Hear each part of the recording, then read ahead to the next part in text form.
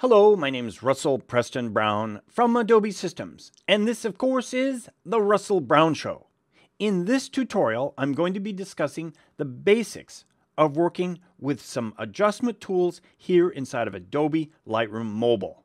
I want to take you through the process of correcting the image you see here. Check this out. I'm going to hold 3 fingers down on the screen right now and show you the before and then after my adjustments. The whole key to working with mobile photography here in Lightroom Mobile is to give drama to your images. Check this out. With 3 fingers again, you can see that I'm starting with a fairly normal looking photograph.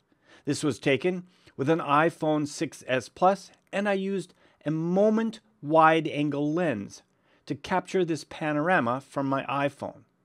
The before image looks pretty normal, but the drama that you can add to your photographs is amazing here inside of Lightroom Mobile. As you can see, I have my metadata appearing here in the upper left-hand corner and my histogram over in the right-hand corner.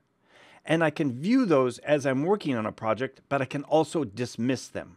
Check this out. By tapping on your screen with 2 fingers, once gets rid of the histogram, twice gets rid of the metadata, but the histogram returns, and then the 3rd time will dismiss all of them. And you can cycle through them using 2 fingers to review those when needed. Of course, if you tap once on your image with a single finger, it will dismiss and hide the interface. Tap again and bring that back. And you can see all of the adjustments here that I've made to this image. If I tap and drag to the left, you can see that there are several different adjustments you can make here. Over here on the right is the reset button. I'm going to select the reset button and I'm going to reset all right there. So now you know how to reset your images if you've made some adjustments and you want to just clear them all out. And don't forget, these are non-destructive adjustments. And if I make the adjustment here, it'll appear on my iPhone and also on the desktop version of Lightroom Mobile. Okay, tapping away from that to dismiss that. Now let's get started. The first thing I do as I look at an image is I see whether its overall tone and color is correct. In other words, I'm looking for its temperature and tint or white balance. I'm now going to select white balance right there. The first thing I do when I start a project is adjust the white balance. I'm going to tap on Auto because it usually gives me great results with iPhone imagery. Tapping Auto, you can see that it warmed the image up. Looks great. So that's the first starting point for a project like this. Then I might go over to Exposure, right over here. Tapping on Exposure reveals the slider here. If I tap and hold, I can move the slider to the left or to the right to decrease or increase exposure, and that's basically how all of these settings work. You tap on the setting and then you adjust the slider. Let's drop my exposure just a bit.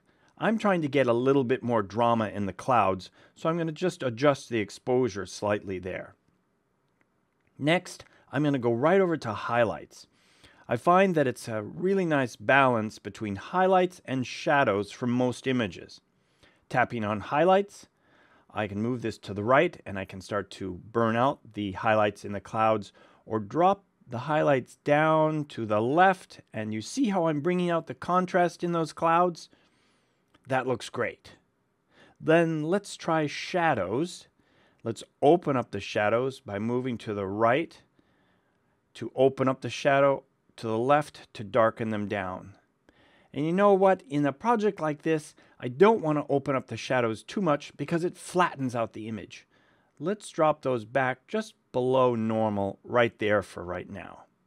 Next, I'm going to select the whites. They're not the brightest whites, they're the mid-tone whites. So I can start to slide this. And you know, the real trick and success to learning how to use these is to simply select the tool and then run the slider from left to right to see what tones it's actually affecting. And that looks great. Let's try a little bit of clarity. Clarity is going to give us contrast in our midtones within the image. And if I move this to the right, you can see that it's getting rid of a little bit of that cloudy nature to the image. It looks great.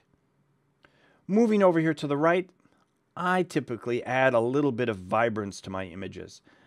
Vibrance is going to bring up the levels of the color in your image, but only in those colors that are not oversaturated.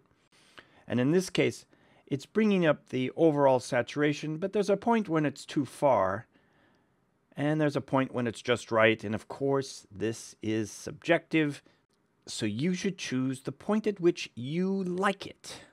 Okay, now, there's something this really needs, and it cannot be found in these standard basic settings. I want to demonstrate something called dehaze. There are a couple ways to switch between the different types of tools available to you here within Lightroom Mobile. Over here on the left, you see this icon. If I tap on this icon right here, I reveal all of the tools that are available here within these settings. I'm of course using the basic tools right now, but I said I wanted to add dehaze. I can tap on dehaze here, and I now have switched into the dehaze adjustment mode. I can tap on dehaze here to the left, and my slider appears. And then I can tap and slide to the right or the left. I can add more haze or reduce the amount of haze. But look what's happening to my clouds and the overall dynamics of this image. I'm giving it a really, really interesting look now. The clouds are starting to look stormy, and the whole mood of the image is changing. Here's another tip and technique. If you tap and hold anywhere across the bar, right here for example, and then move up or down, you can then slide to one of the other settings. I'd like to go back to the basic settings here and do a little bit more adjustment. For example, let's play around with the blacks, and let's drop the black down a little bit to really give it a nice solid black value. I don't want any gray values to those blacks, a good solid black. Now, to finish this off, I see one more element that I'd like to add.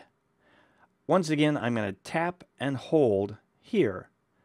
Then I can move up or down. Notice how that works? Let me do that one more time. I'm tapping anywhere along this bar at the base, tapping and holding, and then moving up and down. And of course, I showed you earlier, over here to the left, I can tap on the icon and I can move to the different settings this way as well. I'm going to select and finish this off with a vignette. Tapping on vignette. Then tapping on the amount of vignette over here and adjusting my slider. To the right is going to add a white vignette. To the left is going to give me a darker vignette. Wow. As I move this to the left, it's really starting to finish this image off. I'm focusing the viewer's attention on the center of this image, the most important part of this image, right here on the boat, because there's lots of detail on the edges that I don't really need my viewer to see. I want them to look in the middle of this image, and this vignette works really well. Check it out. You can also adjust the midpoint of the vignette, bringing it in or out like this, and the feathering. Be sure and try all of these so you have a good sense of how they work. Very little feathering or a lot of feathering to your image. This is starting to look perfect. Once again, let's go back by tapping and holding here on my menu bar at the base, sliding back up here to the basics, and let's just finish this off with just a little bit of an increase to the exposure. That's it. So there you have it. That's my typical workflow when I start working on an image here inside of Adobe Lightroom Mobile. Give these techniques a try. And of course, follow along with my next tutorial in this series.